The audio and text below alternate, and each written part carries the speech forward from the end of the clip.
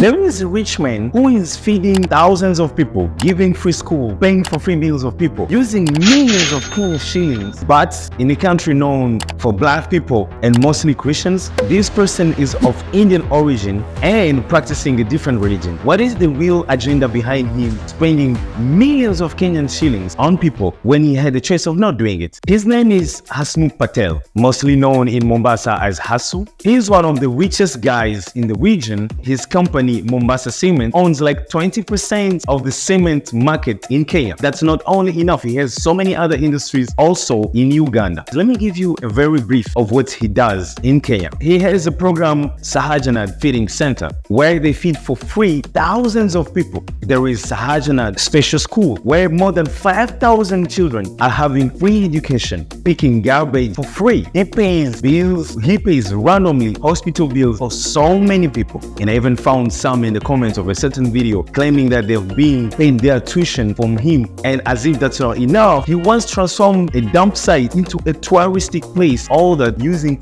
millions of Kenyan shillings. Now, the question comes behind, why would he do all that when there's so many other billionaires as him keeping quiet and not giving back to the community when he could have reinvested it and make bigger his companies? Yet, this became one of the things which I realized mostly about Indian business people in Africa, and it's one of the reasons of their biggest success. They always have the plan of giving back to a community. Even in Congo, any Indian business person would work, they would try their best to be as normal as possible with the people they employ. And I remember realizing that even in a city like Kinshasa, most donations which are being done from the rich people were mostly coming from the Indian rich people rather than the Congolese. And as this method can seem as something wasting your money because you had the choice of not doing it, apparently it's very effective because you watch them, they're always successful in doing those actions. Not only it makes people feel like you are now part of them because you take part of their suffering, it also makes people want to buy more from you because they know that by making you rich, you make others people